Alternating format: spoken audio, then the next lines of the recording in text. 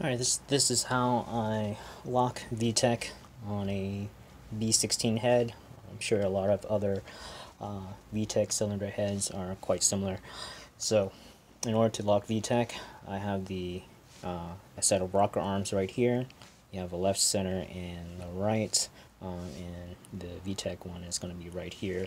So if we take it apart, there are pins on each one of these rocker arms.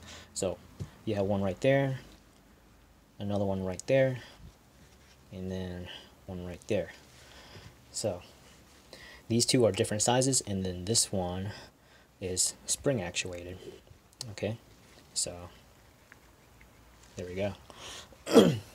Now, to lock VTEC, we have to take this pin out, and we can do that by using a magnet.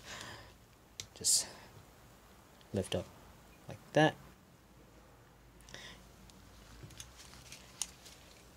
and then what I do is take a piece of a Lego. So this is from a Lego kit, just extra piece laying around. So you want something this small, that thick, maybe something made out of plastic so it doesn't mar anything, and just throw it in there.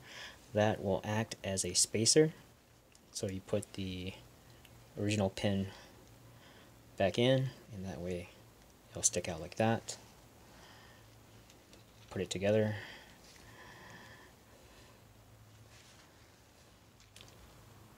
and then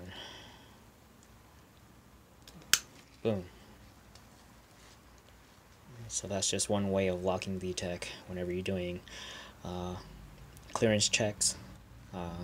Like I'm about to do the valve-to-valve clearance check, and you'll probably need to do this when you're degreeing cams as well.